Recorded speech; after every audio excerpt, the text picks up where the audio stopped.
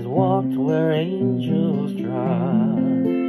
When you kiss your little baby, you kiss the face of God. The blind will see, the deaf will hear, the dead will live again. The lame will leave, the dumb will speak, the praises of the Lamb. Mary, did you know that your baby boy is Lord of all creation? Mary, did you know? Welcome to worship at Aldersgate Church. My name is Hannah Pratt Sledge, and I'm so thankful that you're choosing to worship with us this morning. This is the last Sunday before Christmas, and we hope that your anticipation to celebrate the birth of Jesus is growing this Sunday and throughout the week. We want to let you know about some upcoming worship and fun activities that we have this week to celebrate Christmas. The first is that tonight at 6:30, we are going to have an Illuminate service, a service of light and dark, where we will reflect on how to experience joy this Christmas. We'll be having this service via Zoom, so watch for a post on Facebook today with a way to sign up to receive the Zoom link to be a part of this service at 6:30 tonight. Also, at 6:30 p.m. on Monday, Tuesday, and Wednesday, we're going to have different fun events that will be posted on our Facebook page that you're not going to want to miss to be a part of the celebration of Christmas. And then on Christmas Eve at 4 o'clock, we will offer an online worship service here and on our website and YouTube channel. And then, weather permitting, we will gather outside at 7 o'clock and 11 p.m. to celebrate Christmas Eve together. Today, we're going to talk about peace. And I can think of no better word that we need in our lives right now, today. So to begin today, Bob and Joni Sharp are going to light the fourth Advent candle, the candle of peace. Good morning, and welcome to the fourth Sunday of Advent. Welcome into our home. We're the Sharps. I'm Bob. This is my wife, Joni. Over the past 3 weeks, Pastor Jan has talked about our hope, look up, Mary's faith, look in, and joyful news, look forward. Today we talk about peace. Peace is a greeting that is filled with love and grace. Peace is a popular word with a variety of meanings. It can mean absence of war or conflict, or it can refer to rest. The biblical meaning of peace is more than an absence of conflict or a state of rest. It is a completeness, and it points to the presence of something better, peace with God. Jesus is our peace with God. He is the way to peace with others and peace within ourselves. During this crazy year of COVID, we think that everyone is looking for peace. It could be peace of mind, peace of spirit, peace with others, or peace within ourselves. Personally, Joni and I try to get out and walk every day and enjoy God's creations, and that helps give us peace of mind and spirit. We both believe that if you dedicate your life to God, He will bring that peace into your life. We feel that when you are at peace with yourself, you are better able to help family, friends, and neighbors who might be searching for peace in their lives. We have made many socially distant, safe contacts with our neighbors during our walks that would not have happened before. We've had time to look around and greet others who are also out working in their gardens or walking that we had never met or noticed before. This has been a true blessing. This week, as we add the word peace to our kites, this will remind us to remember to look around and see Jesus with us here and now and in our world today.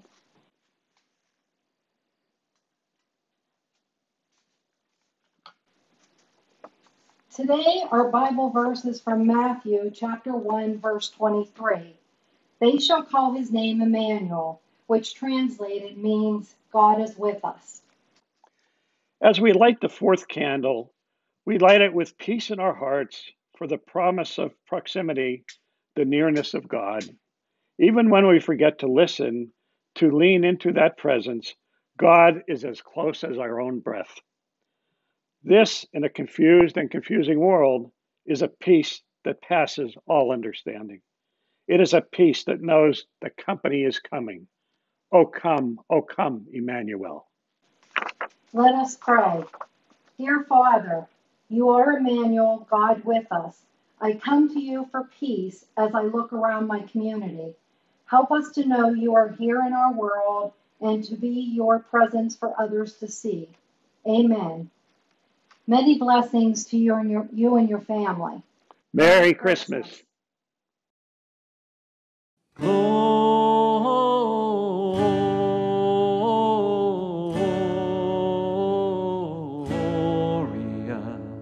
in excelsis Deo, in excelsis Deo.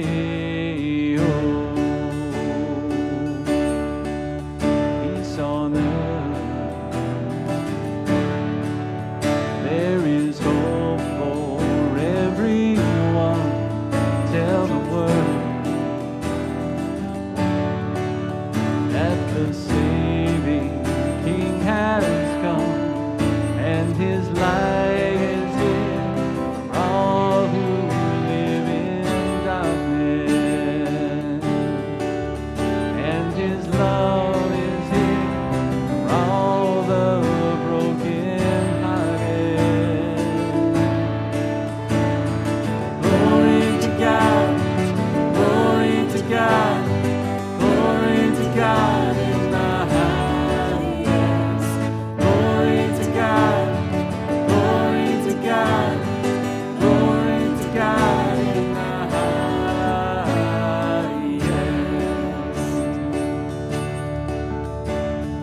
Jesus Messiah, the promise fulfilled, the hope of the world born for us.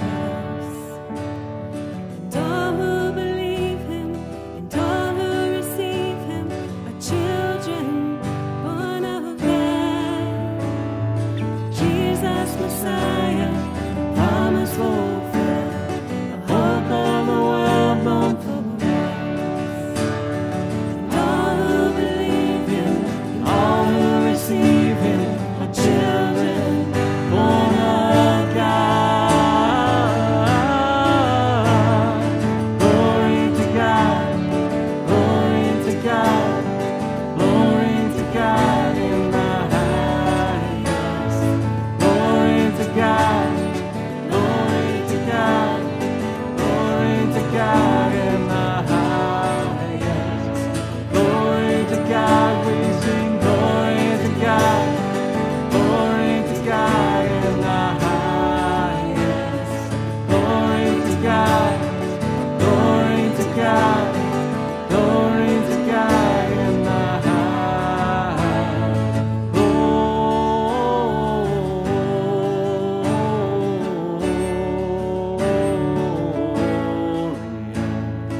in excelsis Deo, in excelsis Deo, in excelsis Deo.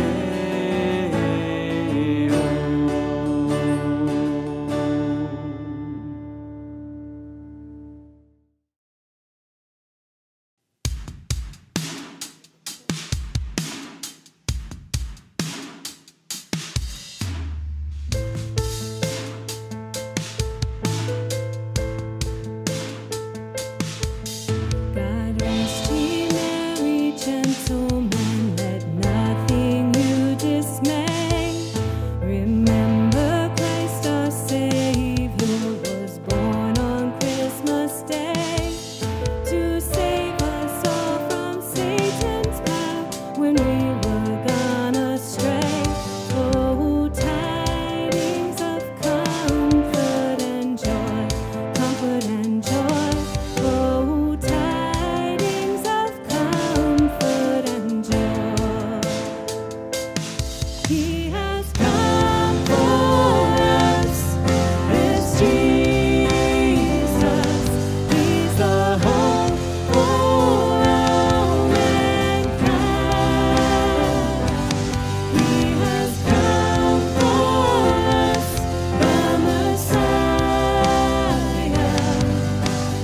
born to give us life.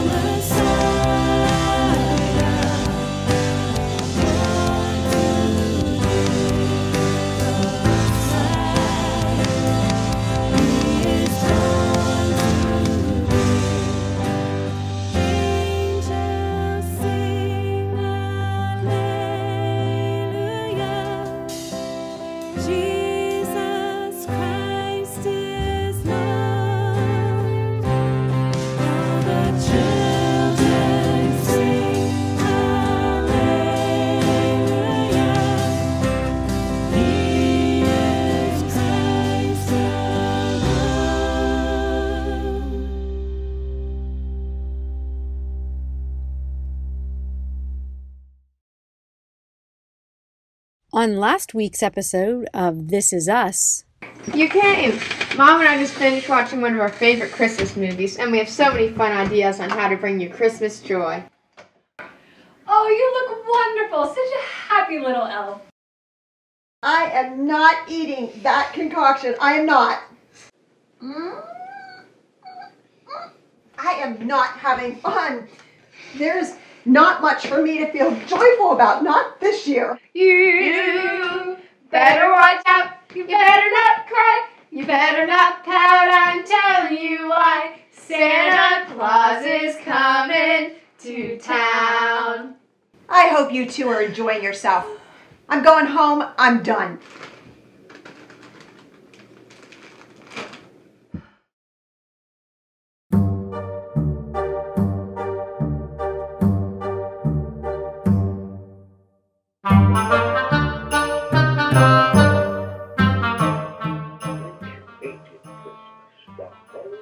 Christmas season. Please don't ask why. No one quite knows the reason. Oh, welcome, Fran. Holly, what have you done to yourself? Look at your hair and your clothes. Have you lost your mind? Oh, Fran. Just lighten up. It's almost Christmas Eve. We're just trying to have some fun. Holly! Oh, Holly! Look at this. This is ridiculous. I mean, it's all so gaudy. No taste. Martha Stewart would be gagging. Come on. I thought I'd bring Max, but Max, let's go. We don't need to stay here. You might get some tinsel on you. No, wait, Aunt Fran. I haven't seen Max in a really long time. Come here, buddy. Well, just for a minute, Nick. And Max, don't get any tinsel on you. Oh, this is too much. Fran, why are you, dare I say it, so grinchy? It seems that she hates Christmas, the whole Christmas season, and I don't know why. I won't ask the reason, but it could be that her shoes are too tight, or perhaps that her head isn't screwed on just quite right. But perhaps the truest reason of all is that your heart is 2 sizes too small. But whatever the reason, your heart or your shoes, you sit in this season hating Holly Lou Who. Mom, that was awesome. Really? Are you done? Because I don't need to be the brunt of your jokes, Holly. Oh, I'm sorry, Fran. I just couldn't resist. I'm so tired of being the grinchy grump aunt and sister and being the butt of all your jokes, especially now and in all of this hoopla. It's just not a good time, Holly, not when the world is the way it is. Oh, Fran, I know it's been a difficult year, but there's still so much we can do, even when we feel so unsettled or the world feels upside down. Well, I don't know what to do. The world is upside down for me. You know, Aunt Fran, my mom says when you don't know what to do for yourself, do something for someone else. Well, aren't you just the little Saint Nick? Fran, actually, we were just getting ready to bake some cookies when you stopped by. Would you care to join us? You know, Mom, I know this girl at school. She's kind of weird. Actually, a lot of weird. But she started this cookie challenge where she bakes and collects cookies to donate to shelters and food pantries. Maybe we could give her some of our cookies this year. That sounds like an excellent idea, Nick. What a great way to look around and share the love of Jesus. Let's go make some cookies. Come on. I guess. Aunt Fran, can we make Max a cookie too?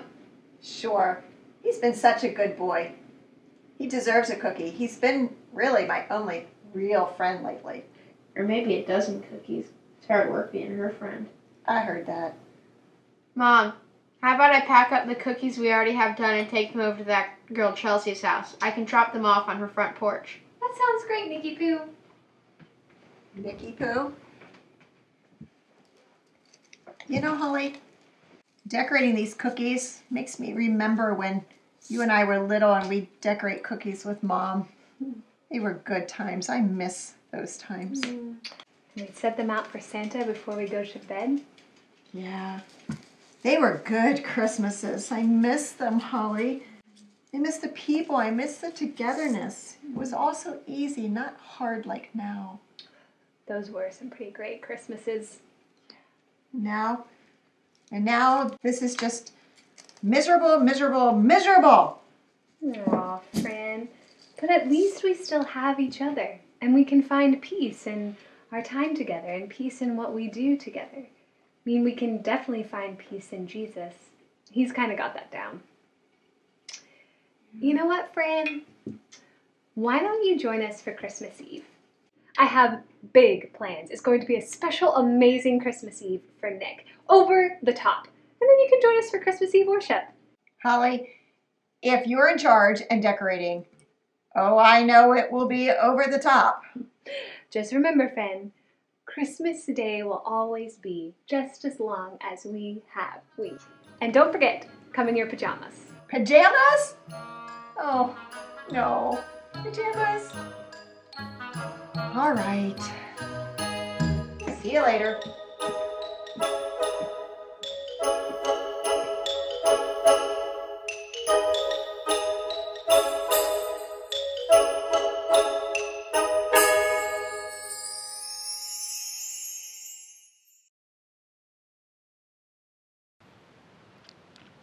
We hope that you are enjoying these videos of Aldersgate's edition of This Is Us.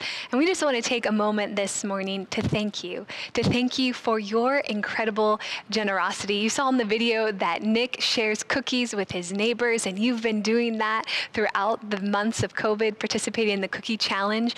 You have shown incredible generosity with the virtual giving tree that finished up this past week, and with the live nativity where we were able to reach over 1,000 people in our community to share the Christmas story with them. We've been thrilled to see the reverse Advent boxes coming in and to see pictures that you're posting of those of you who are doing the Advent curriculum together. And it's just been an incredible blessing to journey through Advent together as a church community. So thank you for your continued generosity that allows all of these incredible projects of hope and love and joy and peace to continue. And we just ask that as the year end approaches, that you continue to remember Aldersgate and your generosity. And we thank you for the gift it is to partner with you. Let's pray this morning. Almighty God, we thank you for your incredible love for us. God, we thank you that we can give because you have given so much to us. Help us to be wise stewards of all that you've given us. Help us to be generous this Christmas season. Open our hearts and minds and hands to give to those around us. Continue to increase our love and hope and joy and peace that we find in your Son, Jesus, in whose name we pray. Amen.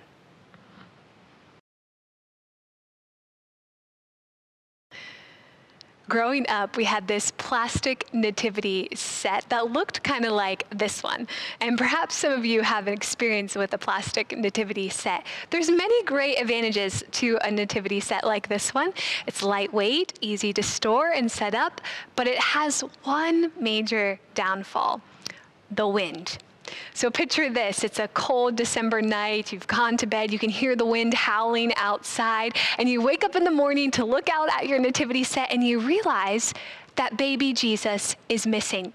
The wind has blown baby Jesus right out of the nativity set, and then you have to begin the frantic, sometimes humiliating process of going to all of your different neighbors and saying, "Excuse me, have you seen Jesus? The wind was really rough last night. I think baby Jesus might be in your back bushes. I'm sorry to bother you, but have you seen Jesus?" I tell you this story because the question is what's important to us today. Have you seen Jesus? Amongst all of the planning and preparation for Christmas, amongst the online shopping and creative family gathering planning this year, have you slowed down enough to see Jesus? I was just talking with my husband, Chris, about this. Every year at Advent, I think I'm going to slow down to really celebrate the anticipation of the birth of Jesus. But every year I seem to get caught up in so many different things, and perhaps you can relate. And so today, before it's too late, before Christmas is here, I want us all to take a moment to slow down, to see Jesus. I don't want us to miss the peace of Christmas this year, because if we miss the peace, we miss risking seeing the miracle of Christmas. So I want to begin today by hearing these beautiful words read to us by the Phil Koski family out of Luke 2. And as you listen and watch this story unfold, ask yourself one question: who do you see? So Joseph went up from the town of Nazareth to Galilee, to Judea, to Bethlehem, the town of David, because he belonged in the house line of David. He went there to register with Mary, who was pledged to marry to him and was expecting a child. While they were there, it time for the baby to be born. She would give birth to her firstborn. While they were there, the time came for the baby to be born. She gave birth to her firstborn, a son. She wrapped him in cloth and placed him in a manger, because there were no guest rooms available for them.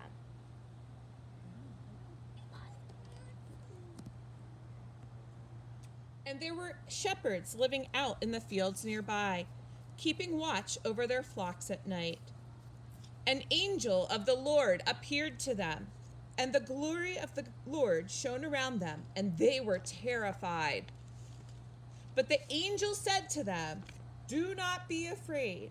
I bring you good news that will cause great joy for all people. Today, in the town of David, a Savior has been born to you. He is the Messiah, the Lord. This will be a sign to you.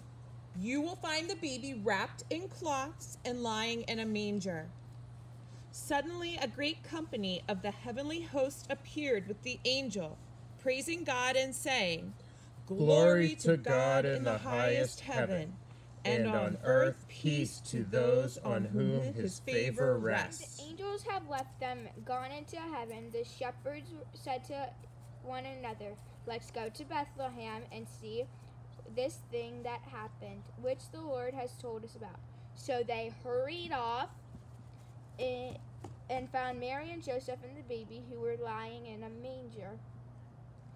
When they see him, they spread the word concerning what had been told them about this child, and who all heard were amazed what the shepherds could have said to them. I want to thank the Phil Koski family for that incredible video. And as you were watching that and asking the question, who do you see?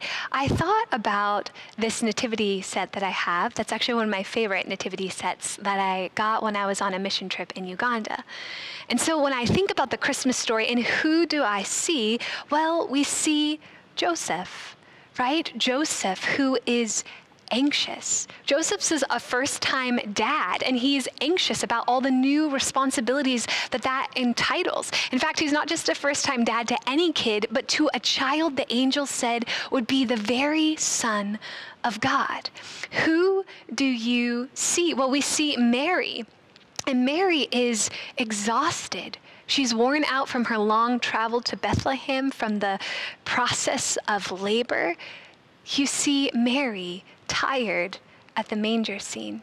Who do you see? We see the shepherds, who the scripture tells us were terrified. The first words the angels has to say to the shepherds is, "Do not be afraid." The shepherds were just minding their own business, working the night shift, when the angels interrupted them, and they were terrified. I imagine that their hearts were still pounding as they approached the manger. Who do you see? We see the angels who proclaim good news of great joy, peace on earth, to whom God's favor rests. And who do you see? That at the center of the nativity scene, you see Jesus, who shall be called Wonderful Counselor, Mighty God, Everlasting Father, Prince of Peace. At the center of the nativity scene, you find Jesus, you find peace. Look around. Look around at your family, your circle, your bubble this year, this Christmas. Who do you see? You're not going to see Mary and Joseph and shepherds and angels, but my guess is that you will see anxious, exhausted, terrified people in your life.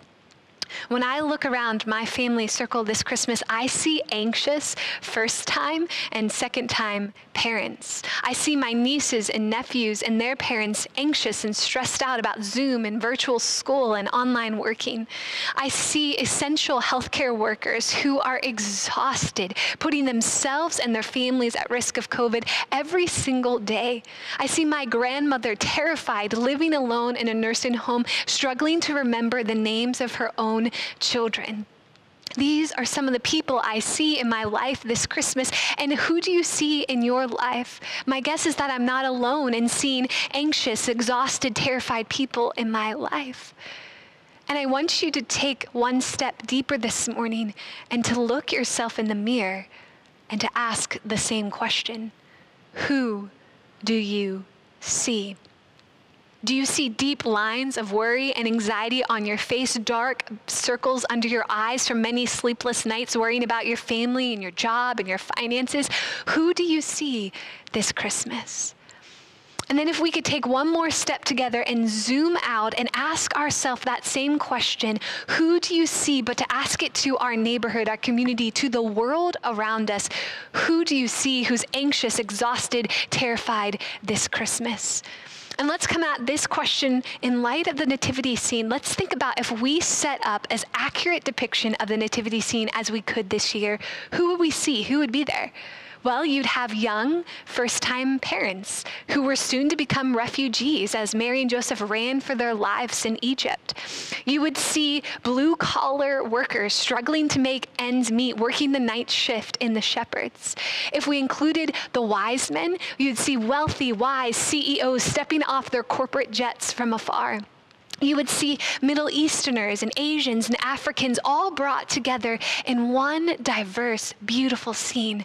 But you see, all of these people had one thing in common. All of them were looking for Jesus. And all of them came with their anxieties, their terrors, their frustrations, their exhaustion. They couldn't help themselves. That was just the burden, the condition of their human hearts. But they brought all of that with them to the manger. And when they saw Jesus, they placed their burdens at the feet of Jesus. And they saw in Jesus' eyes what their hearts had long desired. They found peace. Look, the virgin will conceive and give birth to a child, and she will call him Emmanuel, which means God with us. The miracle of Christmas is that God chose to enter the chaos of our lives to give us peace. The miracle of Christmas is that God chose to put on skin and bones and flesh to live and move among us, to experience the fullness of what it means to be human, to surrender to birth and death, to surrender to joy and sorrow, exaltation and pain. Jesus knew all of what it meant to be human, and yet he remained the Prince of Peace. And the good news of Christmas is that Jesus shall be called Emmanuel, God with us. And this promise of Emmanuel is not a temporary promise. It's not just limited to the Christmas season. No, this is an eternal promise that God is always with us. This means no matter what we face, God is with us. No matter the anxieties or the exhaustion or the terror that we face, God is with us. No matter how long COVID lasts, God is with us. No matter if we can gather with our families or not this year for Christmas, God is with us. And this, my friends, is incredibly good news because it means that because God's presence is always with us, we can always experience peace. That peace is not just something that we can frantically look for or wish for on some distant star. No, peace is something that's here, present, available to us at every moment in our lives. That Jesus comes to offer us peace. And so, friends, I don't want you to miss the peace of Christmas this year, or else you risk missing the miracle of God's presence with us. So I know this is going to be a really different kind of Christmas. There's still just as many Hallmark movies and Christmas trees and Christmas cookies and even more online shopping. But there just aren't as many Christmas gatherings to attend or Christmas concerts to go to or white elephant gift exchanges to be had. There's just not quite as much hustle and bustle this Christmas season. But I don't want any of us to miss this once-in-a-lifetime opportunity that we have, because I think this may be the simplest Christmas of our lifetimes. This might be our greatest chance to truly enjoy the peace of Christmas. And so I don't want us to waste this opportunity, but I want us all to experience peace this Christmas season. So how do we do that? Well, first of all, I'm going to challenge you simply to sit still. So wherever you are watching this right now, if you can just sit still, to stop frantically pacing about or to stop scrolling or distracting yourself, whatever else you're doing. Or maybe at the end of worship today, I just invite you to turn off the video and to sit still. And maybe you're on your couch in your living room or in a different place in your house. And I just invite you to slowly gaze around the room in which you're seated. And I want you to look perhaps for maybe a nativity scene or an ornament on your Christmas tree that has a picture of baby Jesus on it. And I just want you to look at Jesus and to soften your gaze. So often we frantically go about our lives with this harsh or critical gaze, not actually really even looking people in the eyes. And if we slow down and soften our gaze, the eyes become the window to the soul, that we can really begin to get to know each other better and see what's going on. And when we soften our gaze, we become what we look at. And so as followers of Jesus, we need to glance and to gaze at Jesus this Christmas and ask Jesus to be our Prince of Peace. So I want you to look at that nativity scene or that ornament and to ask Jesus to be your Prince of Peace, to be the peace that your heart so desperately longs for this Christmas. And to sit still and soften your gaze for as long as that takes. And then the last step is to share the peace that you experience with others. The beautiful gift of peace is not meant to be kept to ourselves, but to be shared with others. And who knows what that looks like for you? Maybe you begin with sharing peace with yourself, that you challenge yourself that over the next several days leading up to Christmas, I'm just going to take 5 minutes to sit still, to soften my gaze, and to focus on Jesus' peaceful presence in my life, just to clear away all the clutter and the chaos, to focus on my breath, to allow my thoughts just to melt like snowflakes on warm pavement, and to focus on Jesus' presence with me.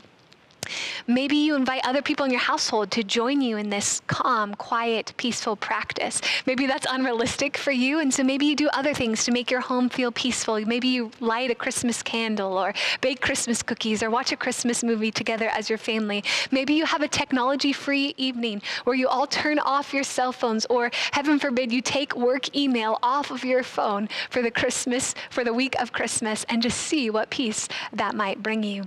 Maybe you call up a friend or get somebody on Zoom and just listen to their story to offer them a moment of peace. Or maybe you share Christmas cookies with a neighbor and leave it on their doorstep. Whatever it is, share peace with the people that you see around you this Christmas. If you've been following along with This Is Us, you've noticed that Fran and Holly are completely missing the peace of Christmas. Aunt Fran is so caught up in her own anxieties and sorrow about COVID that she can't experience peace. And Holly is so caught up in what's left of the hustle and bustle that she's not experiencing peace. But Nick, who decides to give cookies to those in need, he's the one who experiences peace when he shares it with others. Now, friends, we can't control the end of Fran and Holly and Nick's story. In fact, that's already been written and recorded, and we have 2 more episodes for you. On Christmas Eve is one, and then on the December 27th.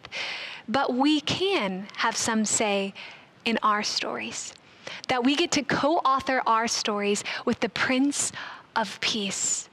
And so I don't want you to miss out on that this Christmas. I want you to be still, to soften your gaze, and to share the peace of Christ with others. Because friends, don't miss the peace of Christmas, or else you risk missing the miracle of God's presence with us. I want to close our time together this morning by giving us a chance to experience peace. So I'm going to offer a brief prayer for us, and at the end, I'm going to read the words of Psalm 46:10. And each time I read the words, I'm going to drop off one more word.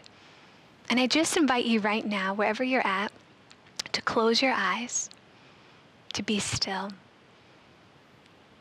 to focus on your breathing, to allow your thoughts to settle, and to enter into this time of peace in God's presence. Let's pray.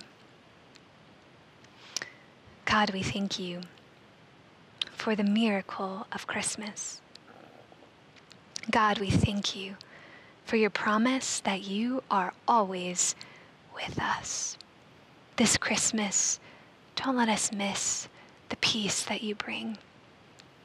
Help us to sit still, to soften our gaze, and to share your peace with others.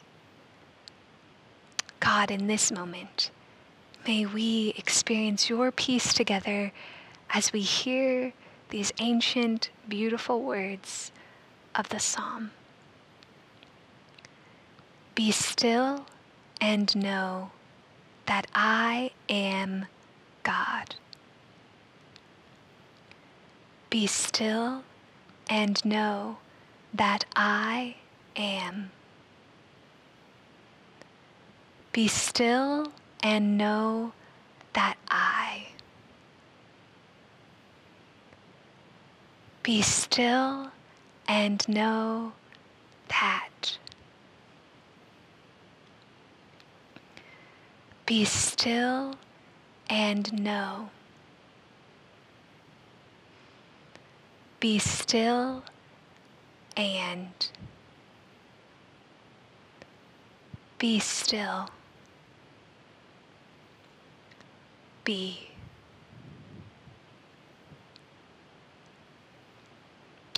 Amen and amen.